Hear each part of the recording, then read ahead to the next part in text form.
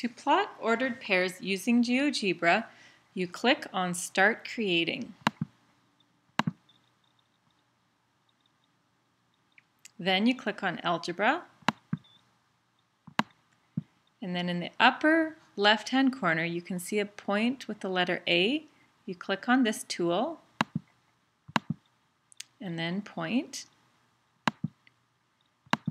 and you type in your ordered pair for both your x and y value.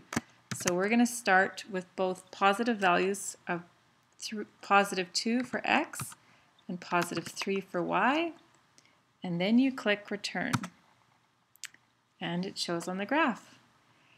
Okay, let's try using a negative value for x and a positive value for y.